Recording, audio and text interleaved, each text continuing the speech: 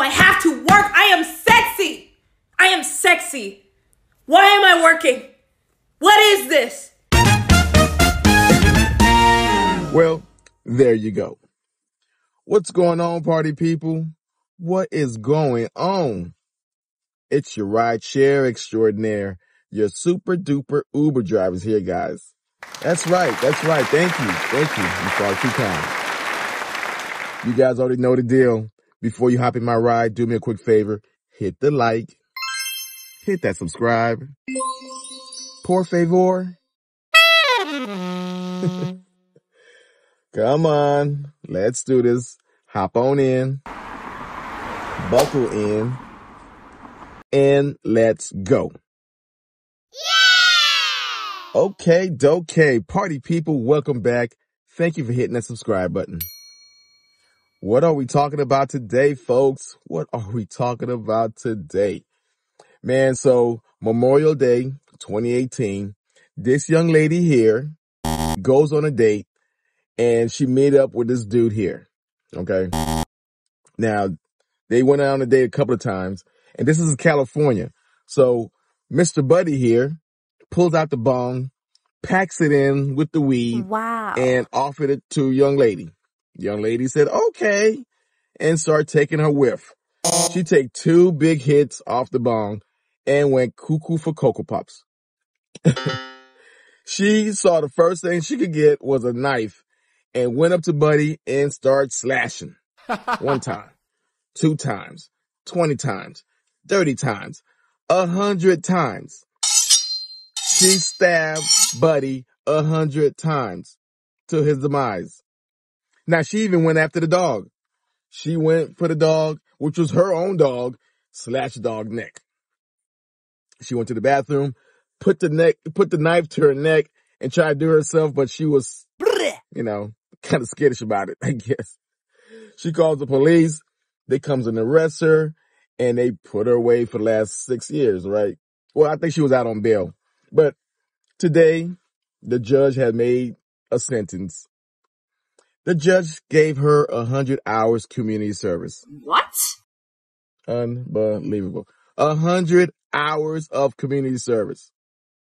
Now, you guys know, if this was big city like New Orleans, Miami, Atlanta, Chicago, those knuckleheads in Chicago, if they were smoking a blunt, load up the AK, go down the street, an old block, and start laying people down, and they catch him, do you think they give him 100 hours community service talking about, I had a psychotic break? No, of course not. Of course not. You guys, there's a lot of potheads on my stream. I know, I get it. I used to be one too. All right. But I don't smoke no more because it's just too powerful. There's too much THC in it. Now that the government involved, I'm a little skittish about it, because back then when we was entrepreneurs and we trying to sell our and try to make some extra money to feed our peoples, they put a stop to it. They throw us in jail and we got a record, right? Not me, of course, but you know what I'm talking about. And now that the government involved, they made it legal. They're selling it.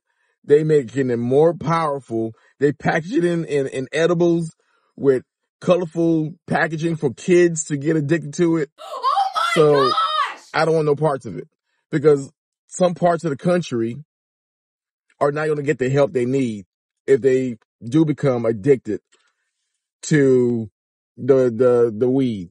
It's like a gateway drug. Once you start doing the cigarettes, then you do weed, and then you start doing harder stuff. All right. But we have some states like Colorado, California, they have rehab centers that's going to take care of the people that's been addicted to it. You people in New Orleans, in Houston, in Atlanta, if you get addicted to it, oh well, there ain't nobody come helping you. There's nobody come helping you. You see California, they have all these methadones and giving away free needles to their people to take care of, But if that happens to you in our cities, it's going to be like the 80s, the crack days of the 80s. So I'm telling you guys, stay away from that. Stay away from the devil's lettuce. Stay away from the wacky tobacco. Because I'm telling you, they are putting things in it. It's much stronger.